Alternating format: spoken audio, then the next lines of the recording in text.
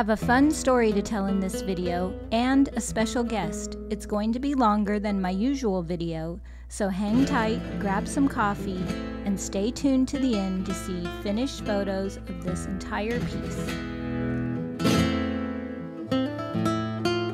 I'm gonna tell you a story about something that happened to me this week. I got a call from a producer of a very, very big television show, a big one, on the same level as the Oprah show. Not the Oprah show, but something big like that. If you've been watching my videos, you know that I've auditioned to get on TV many times. When I get comments from you that say, you should have your own show, I want to say, this is a show. This right here is a show. In the beginning, I wanted to be on TV, and then I started auditioning and I started seeing the other side of it. Now I don't feel that way anymore. So back to the phone call. It says, Debbie, we are looking for people who like to do DIY, but who have had projects go wrong. I sent them some videos. There was one video in particular, which I will put the link to down below, where Bobby and I get in this argument about this dresser that I painted. The producer liked that video, and they said, we're looking for people who have tried to do something over and over again, but it hasn't quite turned out right. Do you have any projects like that that you're currently working on? I immediately thought about the Turquoise Iris. Ever since I found Dionne from the Turquoise Iris, I've been stalking her Facebook page. I'll find a picture of a piece of furniture that I really like, and I'll take a screenshot of it, and then I'll blow it up as big as I can, and then I'll analyze every single brush stroke. I was just trying to crack the code on how she does it. I didn't want to ask her directly. At the time, I didn't know her, and I thought that it would be really rude to send her an email and say, tell me all your secrets. But then she gets on her Facebook page and she says, hey, if you want to learn how to paint like me, just go to Etsy, and for $10 you can watch my video and I'll show you everything that I do. Of course, I bought the video, and then I tried to paint like her again, and that didn't work out. Then I decided to email her, and then I invited her to come teach in Delaware, and she said that she was gonna do it. We get to Delaware. The first thing I do is sign up for her workshop. So there's 8 of us in this barn, and there's Dionne in real life, and she's teaching the workshop, and we've all got our things to paint, and everybody's doing what she says, and she's showing us how she does it, and she's blending the colors. I can finally do it. I see it. It's happening right before my very eyes. And so then I had this like cabinet door that I was gonna try and do it, and everybody had the same exact colors, the same tools. Everybody was doing it, but mine looked like SHIT. It looked bad.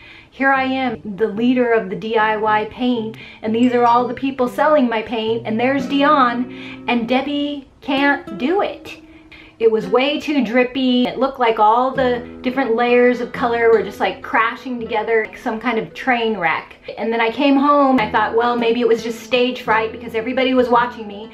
So I tried to paint this chair, and this right here is the chair that I tried to paint. It looks like it was wounded in battle. Can you see it? It's not good, especially in real life. I sent the picture to Dionne. She told me that I needed to blend the colors together more. Where was I? I don't even know where I am in this story now. I'm explaining to the producers all about Dionne and how I've tried and tried to paint like her, and I still can't get it. And so then the producer is like, well, can you send us some photos of Dionne's work so we can see this amazing person? I send the producers 5 of my favorite pieces of furniture that she's painted, and they immediately email me back, and they're like, oh my gosh, she's really good. This is amazing. We want to know how to do it too. Great. Well, I know her. We're friends, and I have her contact information. I give the producers of the big show Dionne's phone number and her email address.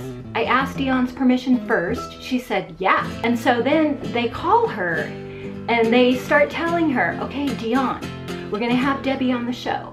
We're gonna have her talking about how she's tried to paint like you and how it totally went wrong. And then we're gonna show pictures of your furniture, and we're gonna give you credit. And then we're gonna have our expert tell Debbie what she did wrong and what she needs to do to make her furniture look like yours. And then Dionne says, does your expert know how to paint like me? And the producer says, no, She doesn't know. She's gonna look on your Facebook page, and by the way, do you have any tutorials? It just didn't feel right to me. Nothing against the show. They already had a plan in place. They had this expert already there. I'm not criticizing their show, but I couldn't picture myself on the show letting some person tell me how to paint when that's what I do for a living and that's what Dionne does for a living. So I very politely sent them an email and suggested that Dionne should be the one to tell me how to paint her look. They're like, well, no, that's not really the plan. I totally understood, but I had to very politely say, I don't think that this will work. They were very pleasant and they, you know, were sorry that it won't work. After that, I was kind of disappointed and I was a little bit angry that the TV people don't get the whole YouTube thing. I was trying not to have sour grapes. And then I thought, you know what? That was a really good idea. I'm just gonna take their idea and I'm gonna make a video about it. I send Dionne a message and I'm like, will you make a video and will you tell me exactly how to paint that piece of furniture that they love the most and give it to me step by step, word for word, so I can get it right this time. And so she did. I'm gonna play it for you. I'm gonna follow her instructions and I'm gonna try and do it again. If I don't get it right this time, then I may just fly her to California and have her make a video with me. Or maybe I'll have everybody tweet the big TV show and tell them that Dionne and I need to get on there. So here's the video that Dionne sent me. I'm gonna play it for you in segments. Here's the first thing that she told me to do. All right, my friends, it's time for a little heart to heart. We're gonna go through this step by step. You are gonna recreate this finish. You can do it. You will do it, and I'm going to tell you exactly the steps. So you're going to take that piece and you're going to cover the entire thing with the fabulous shade of Bohemian Blue, okay? Just get one coat on there, okay? Let it dry. Go ahead and give it another. I'm recommending you roll it on with this. Don't go anywhere. This is the smooth. This is the jam. This. Get it on there. I think it's just like hers. It might not be the super smooth one. It might be a little too fluffy. And I've got the Bohemian Blue. I'm gonna roll it all over the piece back there. And I'm gonna let it dry, just like she said. DIY paint is clay-based and it's perfect for layering and blending because it's highly pigmented and it doesn't separate. Put the first coat of Bohemian Blue on with a roller. You want one smooth, solid layer that covers completely but isn't too thick.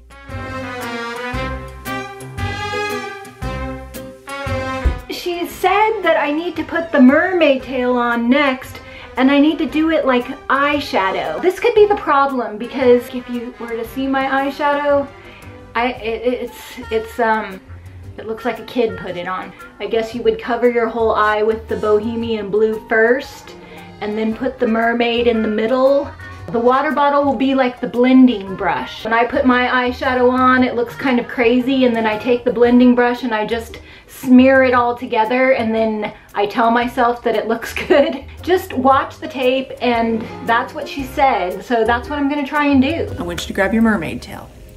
And I want you to have your water bottle in one hand and your mermaid tail lightly on your brush. I want you to squirt the middle of the drawer. And I want you to rub that mermaid tail in the middle, okay? Then I want you to go back to your boho blue and I want you to rub. And you get those drawers or the front of your door smooth where the mermaid tail's in the middle like you would an eye, okay? Think of it as eyeshadow. You're gonna have your highlighter color and your brow color and your what's the one in the middle? The deep color, that's the one. We're gonna let it dry. I used a spray bottle full of water to blend Bohemian Blue and Mermaid Tail, putting the lighter shade in the middle areas, alternating between both colors to create a soft blended look.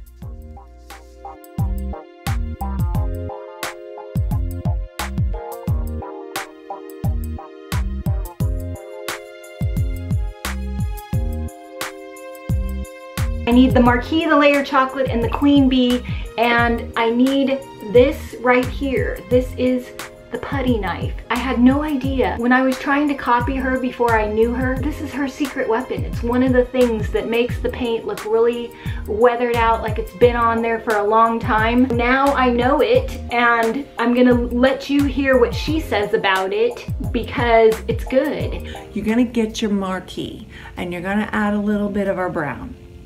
We want it more muddy. We don't want it bright like a marquee. I want it subtle. Mix it up, match the color in the picture as close as you can.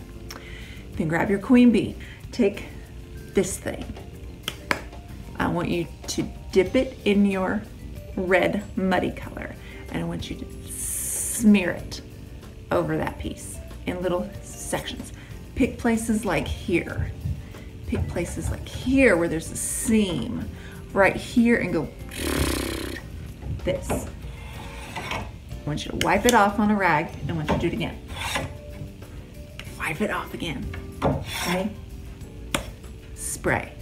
Let it drip, let it drip. Then get your yellow.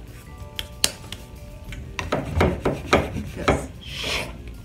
Okay, wipe it, squirt it. Then last but not least, you go back to your mermaid towel. I want you to dip it, and I want you to just get it on there like this.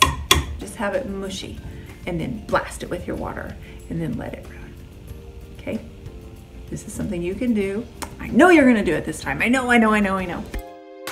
I mixed a little bit of layered chocolate with marquee to create a muddy red color. Then I used the putty knife and the water bottle to create blended layers of color. You want to use the putty knife with a light hand so that you don't scratch the surface. This process is fun and just a matter of experimenting until you get the look that you want. I had a little trouble controlling the paint in the grooves, so I decided to use my finger for the detailed areas.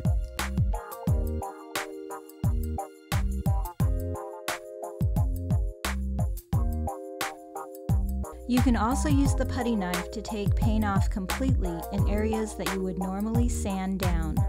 This saves a lot of work and looks more authentically worn over time.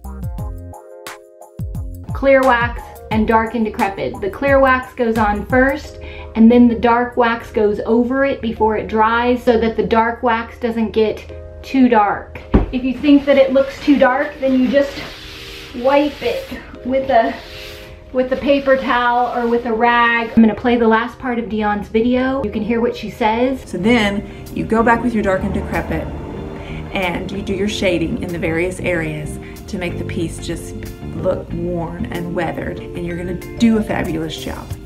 I'm right here if you need me. Last step is to add the dark and decrepit wax, working in sections and using the clear wax first as a buffer. This will help you control the amount of dark wax on your piece. You can also use the clear wax over the dark like an eraser in case you put too much on. The wax will dramatically deepen the color and then lighten back up after it dries. Wait for it to dry and then buff with a soft cloth. Let me know in the comments if you have ever tried this finish, and if you have, post a picture on Instagram using the hashtag #DoTheDionne so we can find your project and share it.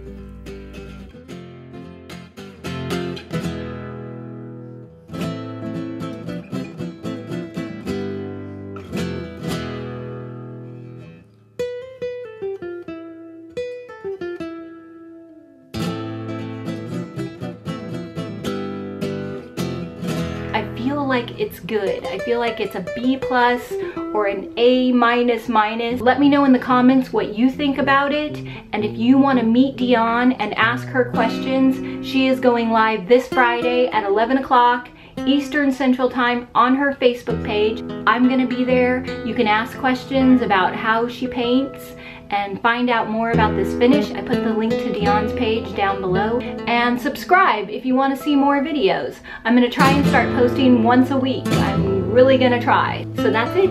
Thanks for watching, and I will see you in the next video. Click the link below to Dionne's Facebook page and to meet her with your questions live this Friday. To find a DIY paint retailer near you or to become one, click the link below. Thanks for watching.